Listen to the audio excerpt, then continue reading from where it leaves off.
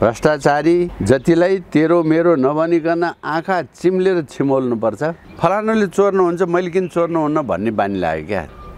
72 को संविधान च्यात्नुपर्छ। यो 72 को संविधानबाट जबसम्म देशले मुक्त पाउँदैन तबसम्म देशमा ठिक कहिले पनि हुँदैन। आज कसैलाई दलित भन्न पाइन्छ? क्षेत्री बाहुनले अरू जातिलाई जनजाति भन्ने? क्षेत्री बाहुन चाहिँ को? तपाईँले 17,000 मान्छे मार्नुभयो, म रत्याउली नाचौँ यहाँ? यो ठिक कुरा हो? त्यो सामान्य मान्छे पन्छाएको त्यति एउटा जो सरकारले गर्नुपर्ने काम समेत तपाईँले गलत अर्थ लगाएर यहाँ बाफरे बाफ त्यत्रो भिभिआइपीको सुरक्षा त्यस्तो नियोजित सुरक्षा कमजोर भएको हो। अनि हो के त सुरक्षाको त्यो सिपाही दिएको थियो, मलाई चाहिँदैन। मलाई सिपाही मलाई कसैले मार्न खोज्यो भने मलाई यस्तो लभङ्गा सुरक्षाले के मेरो ज्यान बच्छ?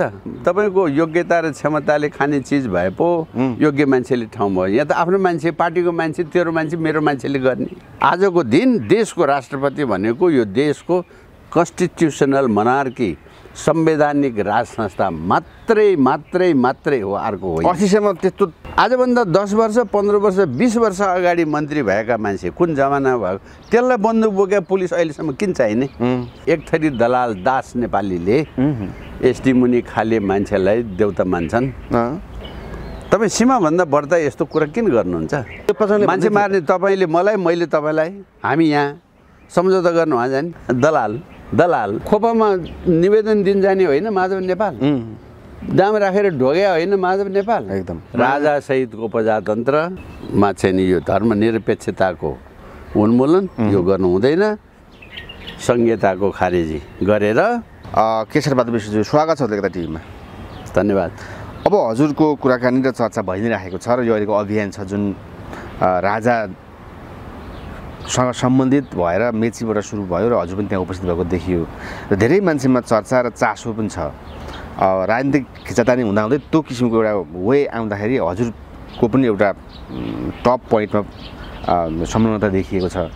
भनिदिनुहोस् न, यो जुन अभियान र हजुरको यो अहिलेको साथले जनताले कसरी बुझाउने र बुझेका छन् अथवा राजासँग सम्बन्धित कुरा र यो अभियानलाई कसरी यहाँबाट सुरुवात गरौँ न?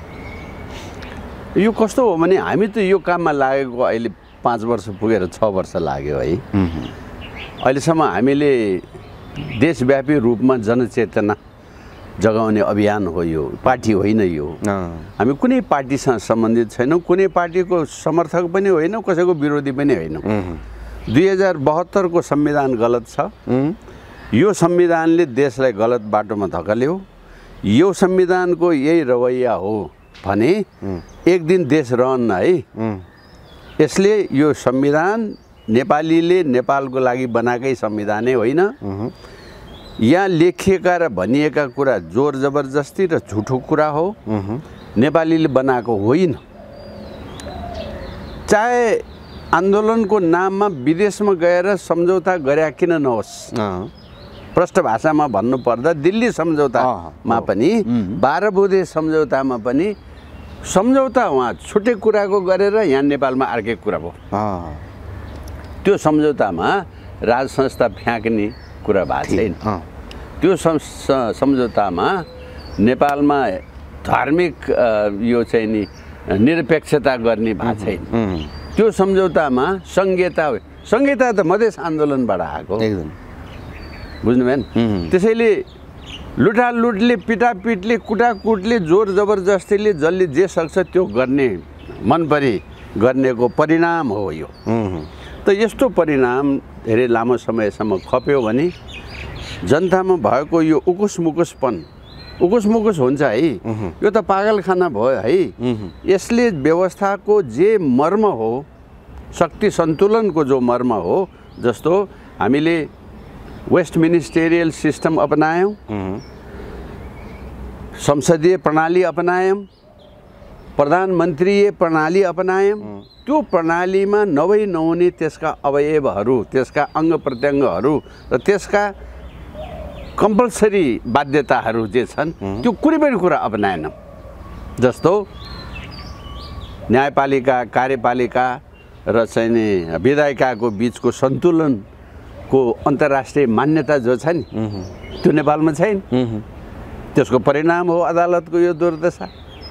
त्यो नेपालमा छैन। त्यसको परिणाम हो यो संसदको यो दुर्दशा 8 महिना 9 महिना 10 महिनासम्म आहार हुहु जिन्दाबाद मुर्दाबाद मात्रै गरेर संसद बित्यो नि एकदम जनतालाई 3 महिना के अरे 3 वर्षको लागि भनेर चुनाव लडेर जितेर 3 वर्ष गफै मात्रै गरेर खाएर हामी फेरि आफै घोषणा गरेर फेरि संसद भयौँ हामी तैँले भनेर हुन्छ भनेर आफैलाई संसद घोषणा गरिदिने समय भयो के चाहिँ भएन यहाँ एउटा सर्वोच्चको प्रधान न्यायाधीश प्रधानमन्त्री भएर फर्केर फेरि सर्वोच्चमै आएर पेन्सन खाने पनि भयो त्यो एउटा प्रधान न्यायाधीश त भयो अर्को प्रधान न्यायाधीश जसले मान्छेको नाम र समय तोकेर फलानालाई फलाना बेलासम्म प्रधानमन्त्री बनाइदिए भनेर के आदेश उपदेश दियो त्यस्तो आदेश उपदेश दिने मान्छे महाअभियोग लागेर भागाभाग भयो के हो यो पागलखाना होइन मैले अदालतको कुरा गरेँ तपाईँ यही कुरा संसदपट्टि हेर्नुहोस् यही कुरा कार्यपालिकापट्टि हेर्नुहोस् आफैले बनाएको संविधानमा भएको प्रावधान भन्दा पनि विपरीत तरिकाले सरकार बन्ने बिग्रिने संविधानमा एउटा कुरा लेख्ने हुने बेला अर्को कुरा हुने त त्यस्तो थियो भने संविधान त ठिक ढङ्गको बन्नु पर्यो नि त निषेध गरेर तपाईँले बिरालोलाई थुने त बिरालोले चिथर्छ मान्छे भाइ सयौँ वर्षको इतिहास भएको मलाई तपाईँ सीमाभन्दा बढ्ता थुन्नुहोस् त म के गर्छु सीमाभन्दा बढ्ता धकाल्नुहोस् त कसले गर्दैन विद्रोह आजसम्म नेपाली यतिसम्म अड्नु थेग्नु भने नै यो महान गजबको कुरा हो यो अकल्पनीय कुरा अब अस्ति प्रजातन्त्र दिवसमा राजा होइन म त्यसैमा आइपाउनु न त्यसैले हामी यो कुराको जनचेतना मान्छेमा प्राण हरायो मान्छेलाई जीव जन्तु सरह भयो बोल्न नसक्ने ठुलो हेर्ने बोल्न नसक्ने तैचुप मैचुपवाला भयो नेपाल र नेपालीको संस्कार त्यस्तो होइन यो तैचुप मैचुपवालाले 17,000 मान्छे मारेर तपाईँ एउटा गाउँमा चाहिँ नि मान्छे देखि दिउँसै मान्छे मारेर अर्को गाउँलाई तर्साई भोट लिएर आउनुभयो अब नेपालको चाहिँ नि यो तपाईँको भू धरातलीय वास्तविकतालाई नबुझिकन हाम्रा छिमेक मुलुकहरू जस्ता छन् हाम्रो इतिहास जस्तो छ विश्व राजनीति जस्तो छ तर हजुरले जोडेको जनयुद्ध दिवस मनाइयो नि अस्ति जनयुद्धको औचित्य समर्पण गर्नलाई भनेर प्रचण्डले भने नि त दिवसका लागि भने अब यो त अब मान्छे मारेर दिवस मनाउने भने त अब यहाँभन्दा ठुलो सार्वजनिक विधै भयो कुकृत्य र यो मनपरी त अरू के हुनसक्छ र तपाईँले जनयुद्ध गर्नुभयो तपाईँलाई ठिक लाग्यो त्यो हदसम्म पनि म चुप लागेँ मलाई ठिक लागेन सो वाट तर तपाईँले मलाई बाध्य पार्दै हुनुहुन्छ तपाईँले मारेको मान्छेलाई म चाहिँ मादल बजाएर नाचौँ तपाईँले 17,000 मान्छे मार्नुभयो म रत्याउली नाचौँ यहाँ यो ठिक कुरा हो तपाईँ शासनमा आउन तपाईँको सन्तान शासनमा आउन तपाईँको मनपरी गर्नुको निमित्त म रत्याउली नाचौँ त्यसलाई राष्ट्रिय विधा अब राष्ट्रिय विधाको पनि यहाँ बदनाम मात्रै हवाईजहाज दुर्घटना हुन्छ राष्ट्रिय विधा बस दुर्घटना हुन्छ राष्ट्रिय विधा पर्वको विधा त उसै छँदैछ यो देशै विधा विश्वमा यति धेरै विधा भए त सायद देशै हुँदैन होला त यिनलाई चाहिँ नि यिनको दिमाग पनि छैन अब यस्तो हुन नदिने कर्तव्य पनि छैन अब बिदा दिनलाई यहाँभन्दा बढ्दा अब के कारण चाहियो र के कारण चाहियो त यस्तो भएको हुनाले हेर्नुहोस् जनचेतना जगाउने अभियानमा हामी हिँडेका हौँ हाम्रो अभियान राष्ट्रिय अभियान हो अब अहिले हामी देशैभरि यो काम गर्दै अहिलेसम्म गन्तीले भन्नुहुन्छ भने 200+ भन्दा बढ्ता हामीले साना ठुला सभाहरू गऱ्यौँ तपाईँहरूको जस्तै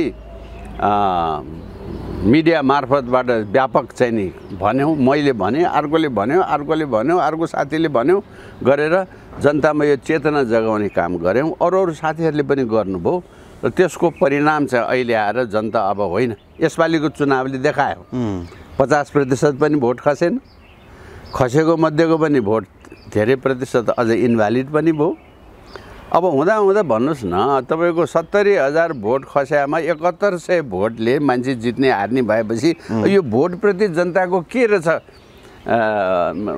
यो खेलबाट अब जित्न त एकै भोटले पनि जित्यो 5 जनाले मात्रै खसाल्यो 4 जना एकातिर भयो 5औँ भोट तपाईँको भयो भने पनि जित्नुभयो त्यो आफ्नो ठाउँमा छ यो व्यवस्थाको संसदीय प्रणालीको वा यस्तो पहिलो हुने चुनाव जित्ने भोटको खराब परिणाम हो त्यसको संसारमा कमी कमजोरी नभएको व्यवस्था हुँदैन, त्यसको कमी मध्येको हो। तर आमूल रूपमा त्यही प्रबन्ध त हुनु हुँदैन नि।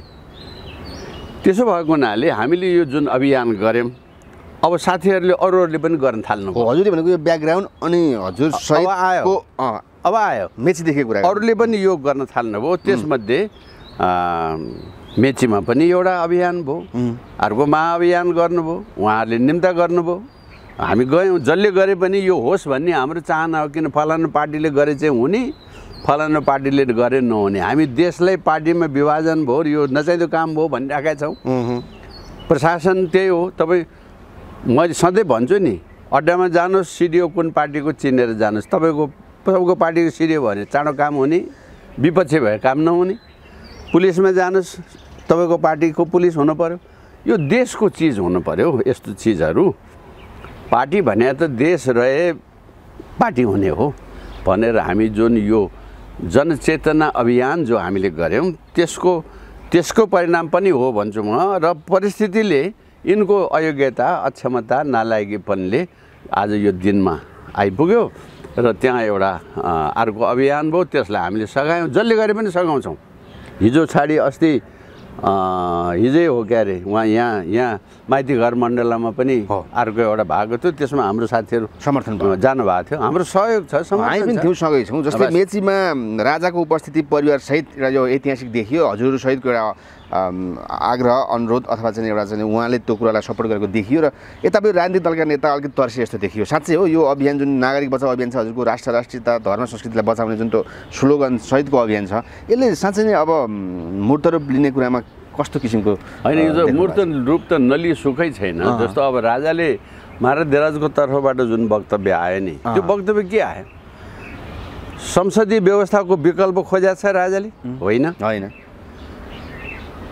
दलहरूसँगकै सहभागिताले, दलहरूसँगै मिलेर दलले नै गर्नुपर्छ है। तर अहिले ठिक भएन, ठिक गर है, म पनि छु है, म पनि साथ हुन चाहन्छु है भने हो। तपाईँले हिजो निषेधको राजनीति गर्नुभयो होइन? अब राजाले चाहिँ नि होइन, सबै मिलेर गर्नुपर्छ, सबै नेपालीले गर्नुपर्छ, दल पनि चाहिन्छ, सबै चाहिन्छ भने हो। त यो त राम्रो कुरा गरे हो नि। जस्तो म के भन्दैछु, मलाई केही चाहिँदैन, देश राम्रो गर्नुहोस् भन्दैछु। हाम्रो अभियानको लक्ष्य के हो? देशको निमित्त संवैधानिक राज संस्था चाहियो, सनातन पहिचान चाहियो, संहिता खारिज गर्नु पर्यो। यो देशले थाम्न नसक्ने नहुने कुरा भयो र यो संविधान फेर्नु पर्यो। नेपालीको संविधान नेपालीले बनाउनु पर्छ, विदेशीले बनाउने होइन भने हो यो। त्यसकारण महाराज धिराजबाट जो आह्वान भयो, त्यहाँ चाहिँ नि त्यो जनता नै बौलाइसक्या, वाक्क भइसक्या, दिक्क भइसक्या हुँदा यिनको नालायकीपन र पराकाष्ठाको प्रतिफल त उहाँ झापामा धेरै यस्तो कुराहरू देखियो नि। मान्छे झुन्डेर मर्न थाले, यहाँ संसद भवन अगाडि आगो लगाएर मर्न थाले, सेनाको अगाडि, प्रधानमन्त्रीको अगाडि, पुलिसको अगाडि 10 फुटको फरकमा आगो लगाएर मान्छे मर्दाखेरि मान्छे हेरे हुने, त्यहाँ बचाउन जोगाउन कोही जान नसक्ने, गृहमन्त्रीले सार्वजनिक माफी माग्ने, त्यति बेला गृहमन्त्री माफी मागे नि, ती अगाडि भएर पनि बचाउन सकिएन भने के यो बम्बार्ड भएको चिज हो या एउटा सामान्य आगो लाग्यो? तपाईँको घरको यो ग्यास पकाउने भाँडोमा आगो लाग्यो भने कसरी बचाउनुहुन्छ? त्यो त सामान्य कुरा हो नि। यत्रो प्रशासन, यत्रो पुलिस, यत्रो सेनाको अगाडि यस्तो हुँदाखेरि फोटो खिचेर बस्ने, यस्तो नालायकीपन भयो क्या। यो चाहिँ अति नै भयो, अति नै भयो नि। त्यसो भएको हुनाले यो अतिले सबैलाई, राष्ट्रभक्त देशभक्त मान्छे सबैलाई छोड्यो, राजालाई नछुने। राजाको अभिव्यक्तिमा अस्ति जोडौँ न, मेचीको उपस्थिति अनि अभिव्यक्ति साँच्चै नै अलिकति यो झन्डै 2 दशक पछिको अलिकति अनौठो नै आयो। दलसँग सहकार्य, अब मौन बस्ने अवस्था रहेन भन्नुको अर्थ र हजुरको अभियानले साँच्चै नै एउटा यो कोरिलेसन दिन्छ। यो के हो त्यसो? हेर्नु न, अब मैले त बारम्बार भन्ने गरेको छु, राजा जे पाए त्यहीमा बोलिरहने, जहाँ पाए त्यहीँ हिँडिरहने चिज होइन नि। तर त्यो संस्थाले समेत यति अभिव्यक्ति दिन पर्ने र दिने दिन आएको भने हामी कहाँ पुगेर रहेछौँ? यसरी बुझ्नु पऱ्यो नि, यसरी बुझ्नु पऱ्यो नि। उहाँ त सबैको हितको निमित्त, हेर मैले यस्तो गर्नु खोजेको थिएँ, म यहाँ एउटा तपाईँको सहायक मन्त्री हट्दाखेरि कत्रो बवाल हुने देश हो। मन्त्री क्वार्टरमा मन्त्री हट्दाखेरि त्यो रिसले त्यो मुख धुने भाँडो त्यो चाहिँ नि टोयलेट फुटाएर हिँड्ने रिस केमा भन्दा त्यसमा त्यस्तो मन्त्रीहरू भएको देश हो नि यो त। ओछ्याएको सामान च्यातेर हिँड्दिने वा बोकेर हिँड्दिने भएको देश हो नि। एउटा मन्त्री हट्दाखेरि 240 वर्षको यत्रो विरासत राज्य संसार छोड्दाखेरि हाँसी पत्रकार सम्मेलन गरेर यो जनताको सम्पत्ति तपाईँहरूको नाश हो मैले फिर्ता दिएँ है भनेर देशमै बसेर त देखिएको। अनि म बाहिर जान्न है। अरू अन्त देशमा राजा हट्दाखेरि भागाभाग भएको, राजाहरू मरेको अनेक थोक भएको छ नि। मारे नि मार, मलाई बस्ने बास देऊ, म कहीँ देश छोडेर कहीँ जान्न। यहाँभन्दा ठुलो सेक्रिफाइस, यहाँभन्दा ठुलो त्याग तपस्या र यहाँभन्दा ठुलो मुलुक र माटोप्रतिको समर्पण तपाईँ के खोज्नु? अहिले तपाईँलाई म यहाँ जबरजस्ती गरौँ तपाईँ भाग हुन्छ यो बोर्डर पारी। लौ त यो नेपाली जनता अलि दिन उठोस्, हेरिरहनुहोस् यहाँ कति मान्छे भाग हुन्छ। भाग कहाँ हुन्छ? मैले केही गरेको छैन भाइ, मलाई किन तपाईँहरू यसो गर्नुहुन्छ भन्ने ताकतको मान्छे मात्रै यहाँ बस्छ। खानपिनवाला त रातारात मुकुण्डे लाएर भाग हुन्छ। तर यो देशका नेताहरू अथवा जुन हजुरको अभियानलाई विरोध गर्ने व्यक्तिहरू के भन्छ भने हजुरले जुन राजालाई माएर उहाँको उसमा हिँड्नु भएको छ, तर मेचीमे पनि हजुरले उहाँलाई नै अपमान गर्नुभयो अरे भन्ने किसिमका पनि त आए नि आउँ त। के अपमान गर्नुभयो त्यहाँ? खोइ अब हामीले त त्यस्तो केही लाग्दैन, हामी पनि निम्तालु नै मध्येका हौँ। त्यहाँ चाहिँ नि यो के भन्छ सुरक्षाको प्रबन्ध अब सरकारले गर्ने काम हो त्यो। सुरक्षाको प्रबन्ध चुस्त दुरुस्त भएन, त्यो सबले देखेकै हो। नभएकै हो त्यो? नभए त हो त। ढोकाबाट गाडीबाट चाहिँ नि त्यत्रो मान्छेको भिडले त्यो गाडी समेत छोप्यो। त्यो त देखिएको छ। मारधिरा सरकार गाडीबाट बाहिर निस्किन सकिरहेको छैन, ढोका समातेर युवराज धिराज बस्नु पर्यो। मान्छे हटाइसकेपछि युवराज धिराजले ढोका खोलिदिएर राजालाई बाहिर निकालेको। बाहिर निकाल्न पाएको छैन, मान्छेहरूले फेरि राजालाई त्यहाँ राजाको खुट्टा समात्न गएर त्यहाँ छोपे। उतातिर अधिराज कुमारीहरूलाई भिडले प्रेसर गरे, उहाँ लड्ने अवस्था भइसक्यो। अनि युवराज धिराजले मान्छे पन्छाउनु पर्यो। त्यो सामान्य मान्छे पन्छाएको त्यति एउटा जो सरकारले गर्नुपर्ने काम समेत तपाईँले गलत अर्थ लगाएर यहाँ बाफरे बाफ यो बवाल भएको भाइरल भएको तपाईँहरूले गर्दा त्यस्तो स्थिति आएर आफ्नो पूज्य पिताजीलाई त्यहाँ अप्ठ्यारो परिराखेको देखाएको छ, बहिनीहरूलाई अप्ठ्यारो परिरहेको देखाएको छ। त्यहाँ एउटा सहयोग गर्न सम्हाल्नलाई भोलिन्टियर स्वयंसेवा गरेको त्यो उहाँले गर्नुपर्ने काम हो देशको युवराजले। त्यो त सुरक्षा यत्रा अङ्ग कहाँ छ? लौ त त्यसरी जनताको सामुन्ने मान्छेको बिचमा उहाँ दमकदेखि त्यहाँसम्म त्यो कार्यक्रम स्थलसम्म तपाईँको झन्डै 60 किलोमिटर पर्छ। मारधिराज यो उमेरको मान्छे आफै गाडी हाँकेर बाटोबाट आएको। त्यो अझ कति त यो गाडी नओर्लिकन गाडीबाटै चाहिँ नि त्यो मान्छेको त्यो भिड उहाँदेखि त जहाँबाट ओर्लिएर मञ्चमा आउने अवस्था सुरु हुन लागेको थियो, त्यहाँ गाडी रोकेर गाडीबाट निस्किनै सकिरहेको छैन सरकार। त्यो मान्छे भिडले त्यस्तो हुने हो सुरक्षामा। त्यत्रो भिभिआइपीको सुरक्षा त्यस्तो नियोजित सुरक्षा कमजोर भएको हो। अनि हो के त? लौ त त्यसरी मान्छेको माझमा यो अहिलेको प्रधानमन्त्री वा भूतपूर्व प्रधानमन्त्री नहुँदा जब पार्टीको एउटा 10% भोट भएको पार्टीको अझ पार्टीको पनि नाम निशान नभएकाहरू स्वाङ पार्नलाई पिस्तोल पछाडि राखे एउटा फुच्चे सिपाही बोकेर यहाँ बिहान बेलुका हिँडिराखेको छ। त्यो त देखिरहेको। राजा के छ त्यहाँ?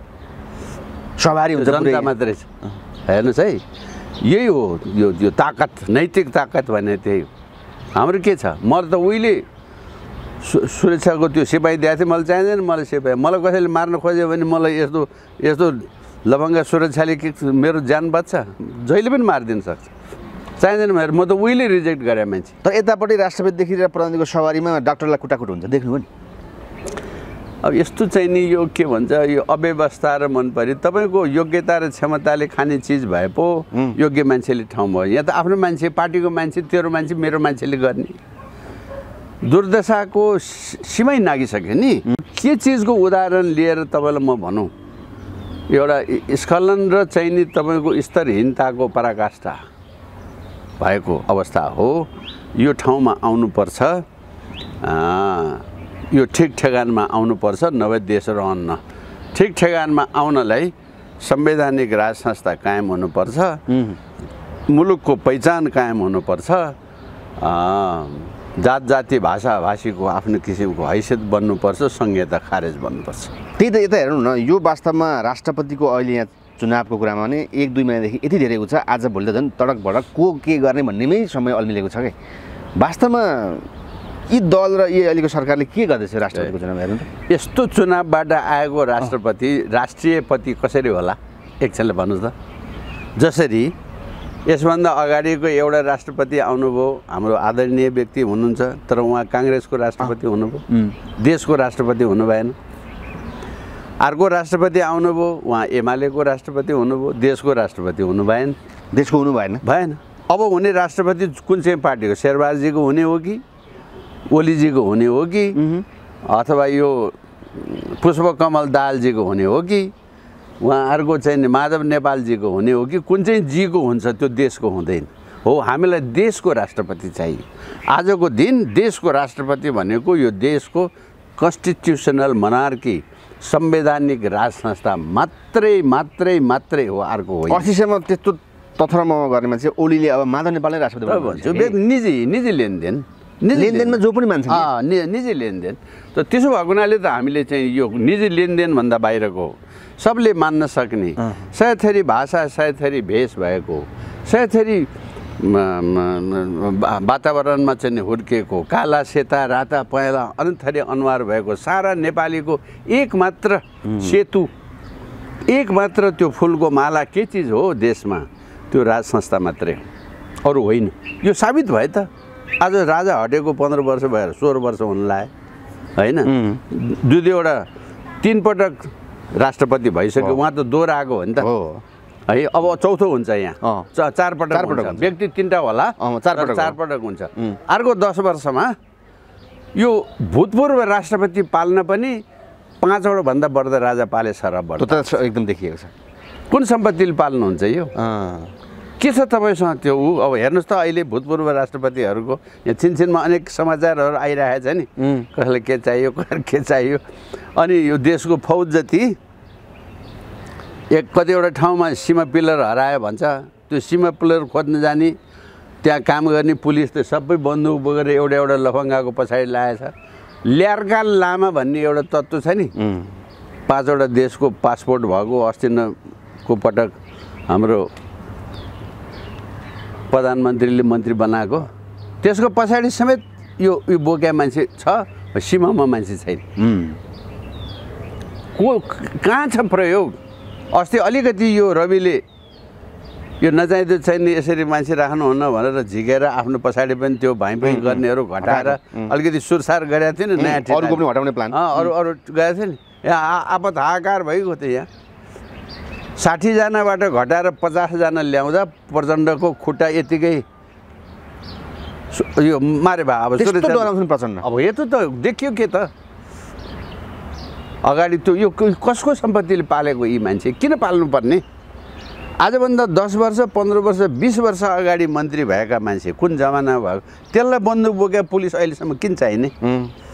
म पनि त 5 पटक मन्त्री भए मान्छे हुँ। घरैमा बसेर सेवा गरेर निर्णय गरेको छु। घरमै बसेर पनि पुलिस सेनाले सेवा गरेको रहेछ नि त भिआइपीहरूले। अनि त लुगा धोइदिनदेखि लिएर केटाकेटीलाई स्कुल पुर्याउनेसम्मको।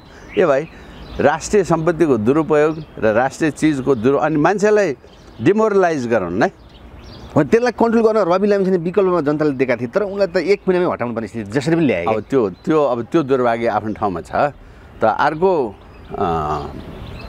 अर्को रवि लामिछाने पनि चाहियो। उहाँको चाहिँ आफ्नो निजी कुरा, यसमा मलाई केही बहस गर्नु छैन, अब के पर्यो। अब तर अब देशलाई पहल गर्नुपर्ने चाहिँ कुरा यस्तै हो। किन चाहिने भन्नुहोस् त? तपाईँ सम्पत्तिमा यदि त्यो कुरा ट्रान्सफर गर्नुभयो भने 200वटा फौजको निमित्त उहाँ संसारमा चाहिँ नि हिउँ पर्ने ठाउँ पनि छ, बतास लाग्ने ठाउँ पनि छ, पानीमा डुब्ने ठाउँ पनि छ, सब कुरा छ नि। हाम्रो सिमाना छ नि त्यहाँ। हिउँ पर्ने बेलामा सुरक्षा फौज भागेर तलतिर आउने क्या। अन्त देशको मान्छे त त्यो हिउँ परेको बेला त देशको सीमा छोडेर त हिँड्दैन।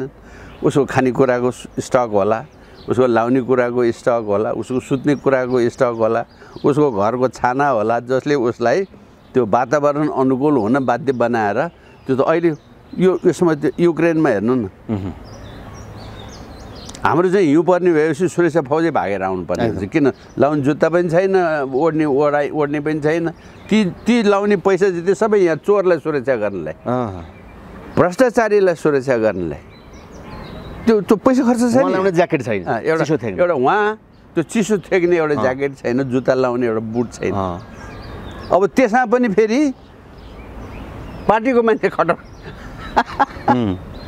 यस्तो बर्बाद, यति बर्बादी त कसरी खपेर बस्छ। अहिले पनि हेर्नु न, जस्तै प्रचण्ड ओलीले मिलेर बनेको गठबन्धन सरकारमा प्रचण्डले उसलाई धोका दिइरहेको भन्ने देखिन्छ। ओलीको आफ्नो कुरा छ, यो चाहिँ के हो, काङ्ग्रेसले समर्थन गर्ने भन्ने कुरा, यी दलहरूको चाहिँ के देखिन्छ? जनतालाई भैँसी बनाएको हो है। अब जनता अब तपाईँको भन्नुहोस् न, अहिले 35-36 हजार मान्छे दैनिक सरकारलाई देशलाई लुटेर खाने लाइनमा छ। काममा सेयर गरेर खानेकुरा छोडिदिनुहोस्, देशभरि इलाका पालिका नगर प्रदेश र केन्द्रमा गरेर कति पद पदाधिकारी छ जसलाई तपाईँले पालिरहनु भएको छ। त्यसको मोबाइल, त्यसको गाडी, त्यसको पेट्रोल, त्यसको बसाइ, त्यसको क्षेत्र र पालिकाको बजेटको 100% खर्च केमा छ? विकासमा 5% छैन। विकासमा धुन्धान प्रगति भएको 10%, उत्पाद अकल्पनीय प्रगति भएको 18%। अब देश चाहिँ नि आफ्नो लागि आफै अवधि थप्ने मन्त्री ले आफै ठेकेदार भएर आफैले अवधि थप्ने भएपछि अब त्यहाँभन्दा बढ्ता अरू के चाहियो? अब यहाँ इतिहासदेखि भनिन्छ नि, राजा संस्था हुँदादेखि नै जस्तै भारतसँगको राम्रो सम्बन्ध, अरू देशसँगको सम्बन्ध हुँदै अहिले पनि राजनीतिमा जस्तै राष्ट्रपतिको लागि भनेर एकजना एसडी मुनिले 4 जनाको नाम दिएको पनि याद गर्नु होला। त्यति बेलादेखिको सम्बन्ध भारतको र नेपालको सम्बन्धले कतिको इफेक्ट गरेको देखिन्छ? अहिले चाहिँ कस्तो छ यो नेपालको राजनीति? अब तपाईँले यो एसडी मुनिको नाम लिनुभयो है। नेपालीको एउटा एक थरी दलाल दास नेपालीले एसडी मुनि खाले मान्छेलाई देउता मान्छन् र उनीहरूले पनि नेपालले त मलाई देउता मान्छ, नेपालको ऐसा गर्न चाहिए, नेपालको ऐसा होना चाहिए भनेर नेपालको हित गर्ने बुटी ज्ञान बाँड्छन् उनीहरू। हुँदा सार्वजनिक वक्तव्य मार्फत नेपालमा यस्तो राष्ट्रपति भए ठिक छ, व्यक्तिगत यस्तो प्रधानमन्त्री भए ठिक छ, त्यही कुरा मैले हिन्दुस्तानको बारे भने के होला? तपाईँ सीमाभन्दा बढ्ता यस्तो कुरा किन गर्नुहुन्छ? यसलाई यस्तो नभएर यसको बाउ यस्तो भए हुन्थ्यो भनेर तपाईँले भन्न थाल्नुभयो भने, तेरो बाउ चाहिँ यस्तो भए हुन्थ्यो भनेर भन्न थाल्यो भने के होला? यस्तो गैर जिम्मेवार यति तल्लो स्तरको निम्न स्तरको काम कुरा गर्ने एउटा विश्वविद्यालयको प्राध्यापक, म राम्रोसँग चिन्दछु, म पनि पोलिटिकल साइन्सको मान्छे हो, हामी धेरै पटक सेमिनारमा सँगसँगै। मलाई त यो सुन्दाखेरि नै बडो ग्लानी र घृणा लाग्छ। यस्तो भन्नुहुन्छ? बाबुरामहरूको त गुरु नै भनेर पहिलेदेखि चर्चामा आएको छ। बाबुराम को हो त फेरि? गुरु चेला त जति पनि हुन्छ। हाम्रो यहाँ त्यति बेलाको उसमा यो पोलिटिकल साइन्स डिपार्टमेन्टमा इन्टरनेसनल गुरुहरू स्वदेश विदेशका कोही अमेरिकन इन्डियन भइरहन्थे नि। गुरु त संसारभरि किसिम किसिमको गुरु भइहाल्छ, चेलाको सम्बन्ध हुन्छ, त्यो अर्को कुरा हो। तर राष्ट्रको निमित्त त्यस्तो हस्तक्षेपकारी काम कुरा गर्नुहुन्छ त्यो को? त्यो मान्छे त्यो यस्तो भएपछि अनि मान्छेलाई इरिटेट हुने कारण यसो भएर हो क्या, होइन? तर केही पदहरू बनाउन, सरकारी बनाउनमा भारतको सम्बन्ध र उसले यहाँ असर गर्छ भनिन्छ नि, अहिले पनि त्यो हाबिजी छ त्यसो? अब यही आफ्नो देश बिगार्नलाई, छिमेकीले आफ्नो देश बिगार्नलाई परदेशी गुहार्न थालेपछि हुने दुर्घटना हुन्छ नि गाउँमा पनि। झगडा तपाईँको मेरो, झगडा बारीको आलीको विषयको, झगडा तपाईँको गोरुले मेरो बिउ खाइदिया विषयको, झगडा तपाईँको चाहिँ नि मेरो भैँसीले तपाईँको उसलाई हानिदिएर चाहिँ नि बाख्रो तुहाइदिया विषयको। अब न्यायाधीश खोज्न जाने चाहिँ विदेशमा भएपछि यो दिल्ली सम्झौता भन्ने के हो?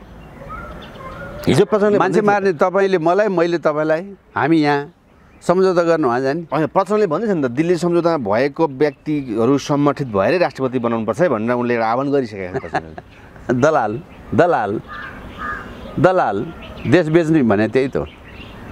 तपाईँ नाम मात्रै देशको निर्णय अन्त गर्नु पर्छ भनेर भन्ने भएपछि त तपाईँ सुझाव लिन सक्नुहुन्छ, सहयोग लिन सक्नुहुन्छ, त्यसको तौर तरिका छ नि, तरिका छ। अब यहाँनिर हजुरको अभियान छ नि जुन दुर्गा पसाईलाई संयोजक रूपमा हेरिएको छ, अब त्यहाँ विभिन्न विवादका कुरा अथवा चर्चाका कुरा हुन्छन्, उहाँले गरेको कार्यक्रममा उहाँ नै त संयोजक हुन्छ नि, को हुन्छ र? आज यसमा के ठुलो, मैले गरेको कार्यक्रममा मै संयोजक हुन्छु। अब हिजो अस्ति अर्को हाम्रो यो नेपालको लागि नेपालीले गर्नुभएको थियो कार्यक्रम, उहाँ नै संयोजक हो। जसले कार्यक्रम गर्यो त्यो हुने न हो, मिलिजुली गरेमा मिलिजुली संयोजक होला।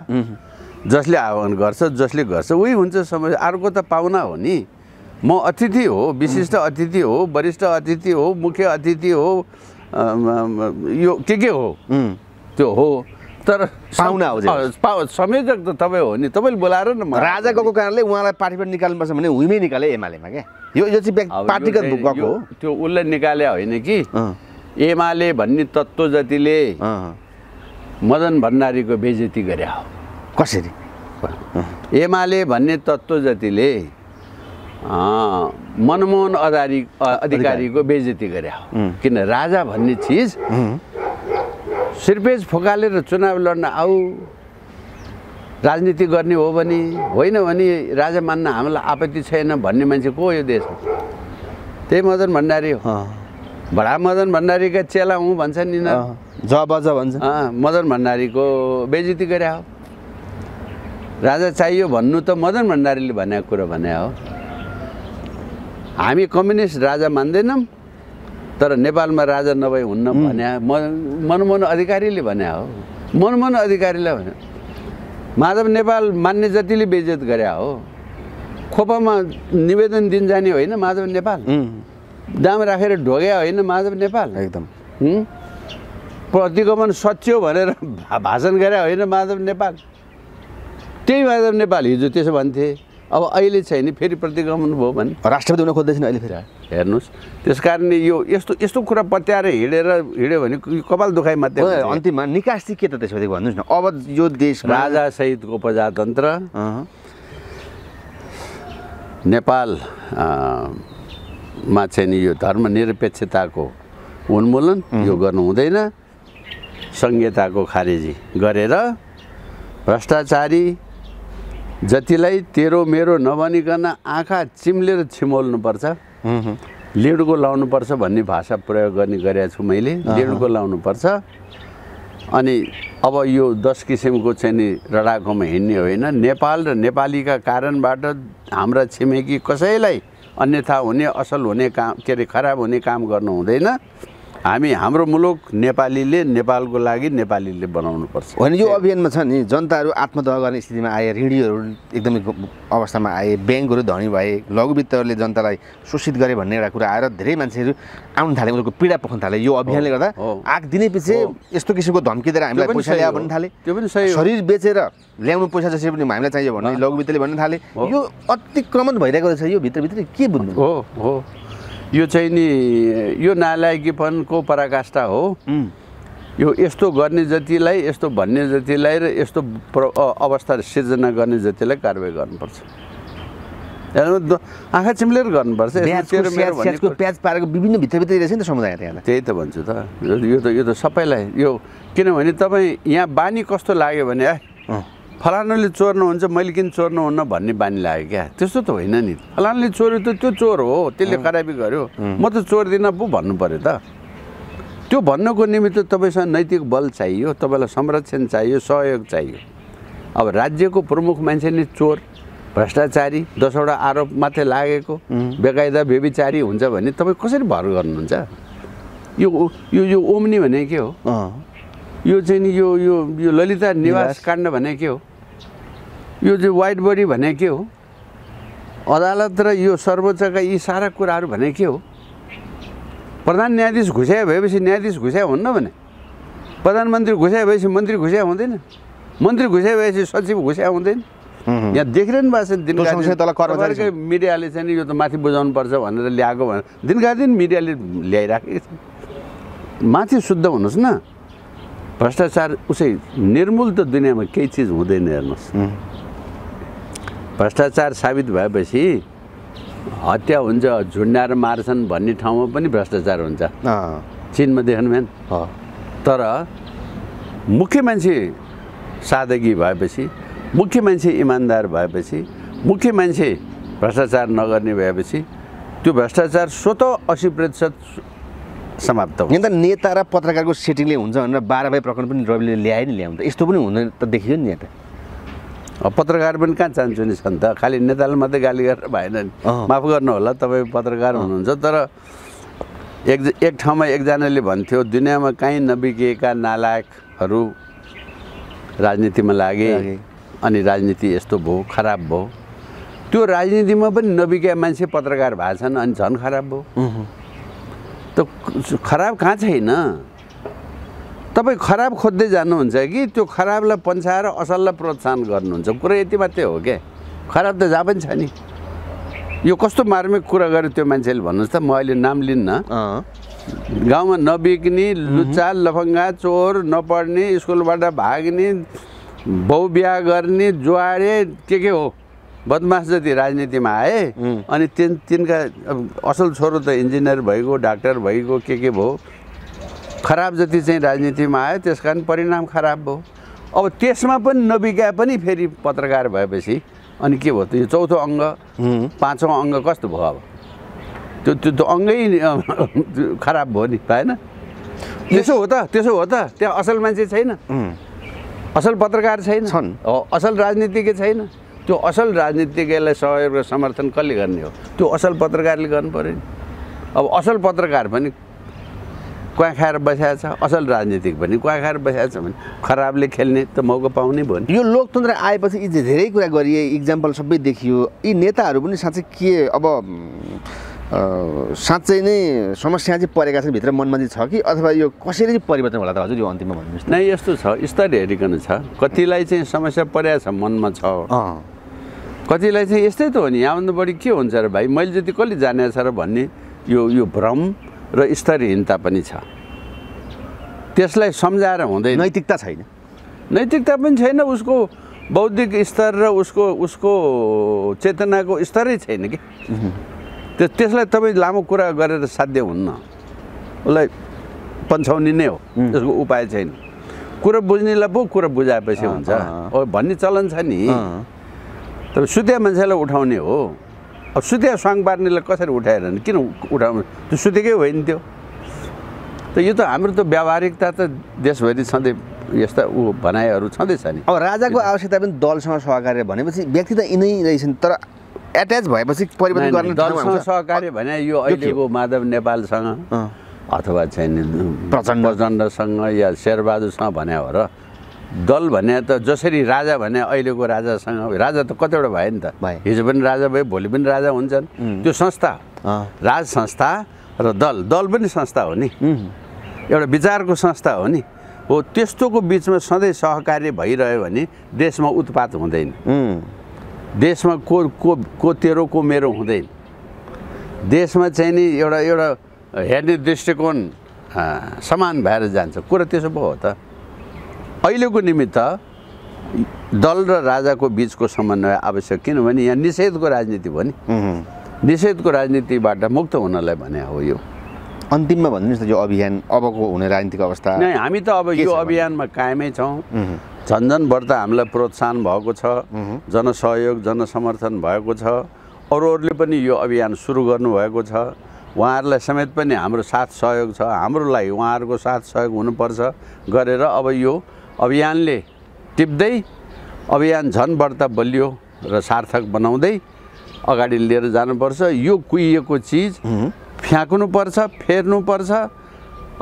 72 को संविधान च्यात्नुपर्छ। यो 72 को संविधानबाट जबसम्म देशले मुक्त पाउँदैन तबसम्म देशमा ठिक कहिले पनि हुँदैन। देश यसले विभाजनमा ल्याउँछ। तपाईँ यही भन्नुहोस् न, 72 को संविधानको 12 ठाउँमा दलित भन्ने शब्द छ। म भन्छु म यसको घोर आपत्ति गर्छु। को छ दलित यहाँ? हिजो थियो होला, आज कसैलाई दलित भन्नु पाइन्छ? यहाँ मलाई म त यो जनजाति भन्ने शब्दसँग आपत्ति छ। को जनजाति? गुरुङ जनजाति? कसले भने जनजाति? गुरुङ त राजखलक हो। गुरुङ नभए यो देशै हुँदैन थियो। मगर जनजाति मगर नभए देशै हुँदैन थियो, थारू जनजाति थारू नभए देशै हुँदैन थियो, छेत्री बाहुन या लिम्बू राई जोसुकै भन्नुहोस्, नेवार नेवार नभए कसरी देश हुन्छ? त हजारौँ वर्षदेखिको किराँतलाई तपाईँ जनजाति भन्नुहुन्छ? हजारौँ वर्षदेखि 400-500 वर्षको राज्य शासन गर्ने मल्लहरू जनजाति हुन्छ? ए भाइ तपाईँको हेर्ने दृष्टिकोण नै राजवंशी भन्छ नि पूर्वमा, राजवंशी भने के हो? राजाको वंश, राजाको वंश जनजाति हो। त्यो कुनै दिन त्यो वंशको राज्य थियो, त्यसको पहिचान र त्यसको इज्जत महत्त्वपूर्ण कुरा हो। त्यसलाई जनजाति भनेर तपाईँले तल्लो, आज तपाईँलाई त्यसलाई तल्लो गर्ने तपाईँको के हैसियत? को हो तपाईँ? छेत्री बाहुनले अरू जातिलाई जनजाति भन्ने? छेत्री बाहुन चाहिँ को? हेर्नुहोस्, अब बहस गरेर ल्यायो भने यो बडो ठुलो कडा विषय भएर आउँछ। म त यसको घोर आपत्ति जनाउने मान्छे हो। देशवासीले पाउनुपर्ने इज्जत र सम्मान नपाइकन विदेशीसँग साँठगाँठ गरेर आफ्नै देशवासीलाई हेपेर हेलाङ गरेर तल्लो भन्ठानेर अछुत भन्ठानेर अनि तिनलाई चाहिँ नि पीडा दिएर राज्य गर्ने व्यवस्थाको नाम फेर्नुपर्छ। त्यो अभियान हो यो। हो, त्यो अभियान। यो त महाअभियान जबै जनताले बुझ्नु पर्यो नि, होइन? पुरा यसो हामीले त्यसो गर्छौँ। यहाँ कोही रिसाउँछ खुसाउँछ परवाह होइन। अब संजोगले भगवान्को कृपाले हाम्रो कुरा लाग्ने दिन आएछ भने यो 5 मिनटमा गरिने काम हो। कुनै हालतमा खप्दैनौँ हामी यस्तो कुरा। जनताको साथ चाहिँ चाहियो। जनताको साथ चाहियो। अहिले जनताको साथ गजबसँग हुँदै आएकै छ नि, भइराखेकै छ नि। सन्तुष्ट छु म, किन हामी यो बिना कुनै किसिमको जोर जबरजस्ती जनताको यत्रो साथ सहयोग भइरहेछ, यो त ठुलो कुरा हो नि, ठुलो कुरा हो नि। हस् हजुर, धन्यवाद समयको लागि। तपाईँलाई तपाईँको लोकप्रिय यो मार्फतबाट मैले यो आफ्नो कुरा राख्ने मौका पाएँ। तपाईँलाई फेरि एकपटक सदा चाहिँ बारम्बार तपाईँहरूले यो गरिदिइराख्नु भएको छ।